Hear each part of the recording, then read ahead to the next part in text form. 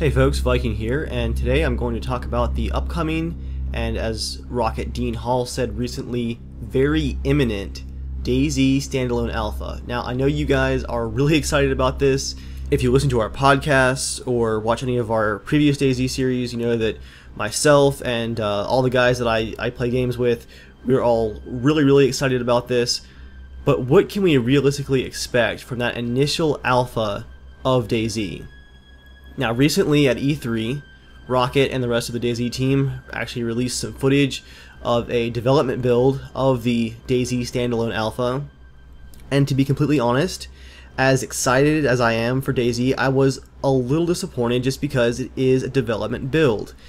With all of these months of hype and with how long that we've been playing the mod, it's very easy to forget that DayZ standalone has only been in development for around 6 months at this point, and it's a massive, absolutely massive undertaking. And the alpha that we'll be releasing, hopefully here in the very near future, will be the true definition of an alpha. At the alpha stage, a game is not feature complete. That is, besides all of the bugs and missing graphical features, and just the overall lack of polish, there will be entire sections of the game that are entirely missing. And just as an example, there will be no vehicles in the first alpha release of standalone.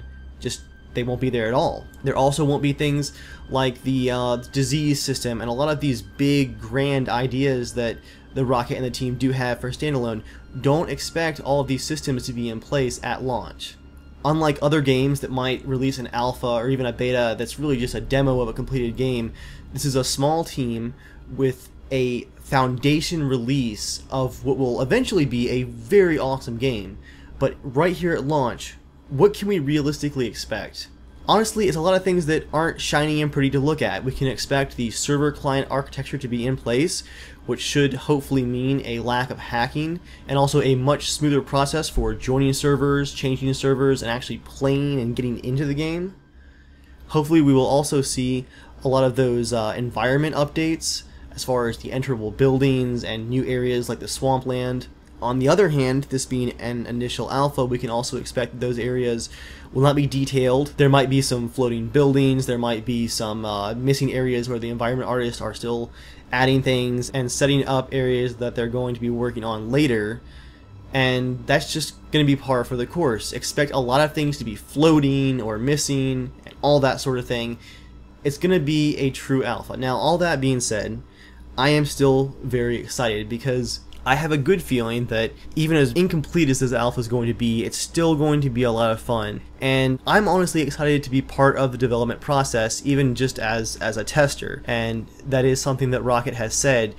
If you are not interested in participating in the development process of DayZ, and if anything that you saw in the most recent footage of DayZ at E3 or any of the most recent interviews or anything like that, if any of that footage concerns you, if you didn't like what you saw, if you weren't happy with how the game looked, that's okay, because it's a development build, it's a work in progress.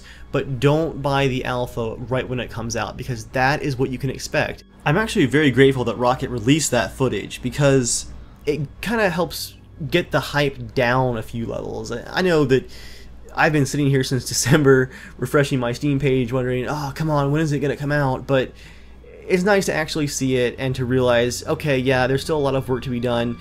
There's a lot that has been done already, and it is very exciting, but we still have a long ways to go. So that's what you guys can realistically expect from the DayZ standalone alpha.